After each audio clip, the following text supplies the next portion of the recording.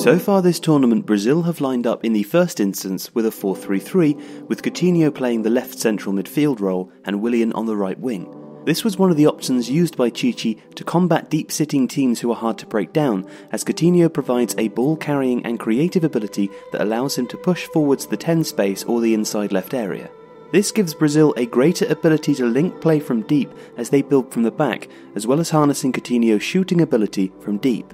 Willian plays as slightly more of a natural right wide man than Neymar, who has a far greater tendency to come inside off the right flank. This can be an issue against sides who sit deep and pack the centre, and so Willian looks to stretch play, assisted by Danilo or Fagner from right back, looking for cutbacks or longer crossfield switches to danger man Neymar, who pops up more or less where he likes.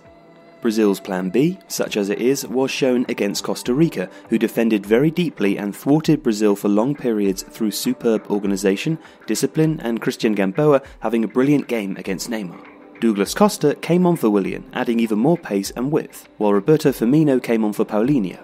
The Liverpool striker played as an attacking midfielder in a staggered line that saw Casemiro screening while Coutinho pushed up to give Brazil more of a Manchester City setup in possession. Brazil have played reasonably well, but they are not unbeatable, and while Serbia succumbed to 2 goals of great individual skill against Switzerland, themselves an excellent side, and left themselves open as they tried to get back into the game, Mladen Krstajić will believe quite rightly that his team can get something from the game. Serbia must win the midfield battle and prevent Brazil's possession-based build-up. While Serbia defended against Switzerland in a 4-4-2, they may use a staggered 4-5-1 against Brazil, with Sergej Milinković-Savić trying to control the passing lane between the back four and Casemiro, while Nemanja Matic and Luka Milivojevic mark Coutinho and Paulinho.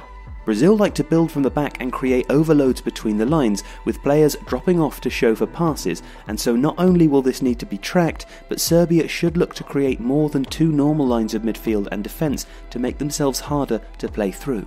Alexander Mitrovic gave Switzerland's centre-backs a torrid time, especially as Dusan Tadic and Branislav Ivanovic combined well down the right-hand side. Brazil's left is their more attacking side, as Marcelo, Coutinho and Neymar occupy that flank. This means that Serbia have to strike a balance between shoring up against Brazil's best attacking players and taking advantage of the fact that, as Coutinho pushes up and in, Marcelo will overlap to support Neymar.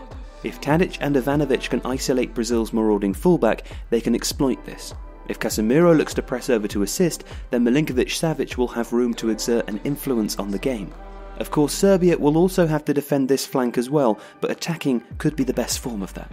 Milinković-Savić will be crucial for Serbia. His height advantage over Casemiro can be exploited by Serbia with direct vertical passing from deep, just as Lazio do. His pressing can unsettle the Brazilian defensive midfielder, and if he forces Casemiro into a pass backwards, he needs to follow that up. Brazil's game plan can be greatly unsettled by targeting the central passing axis of the centre-backs and deep-dropping midfielders, and so Mitrovic and Milinković-Savić need to do this, then effectively counter-press to maximise their scoring chances as Brazil seek to recover. It's also worth noting that Serbia need to make sensible changes during the game. While Brazil's switches against Costa Rica made sense and worked, Serbia's in-game changes were less effective. They sacrificed solidity for attack and a slightly higher press, in part because of Milivojevic's yellow card, but played into the hands of a quick-breaking Switzerland. The same approach will play right into Brazil's hands.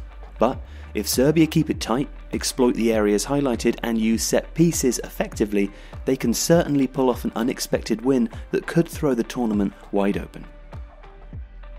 OneFootball is the app for you. There's constantly updated news, squad information, fixture lists and all the rest. Take a look at the link in the description to find out more. Thanks for watching.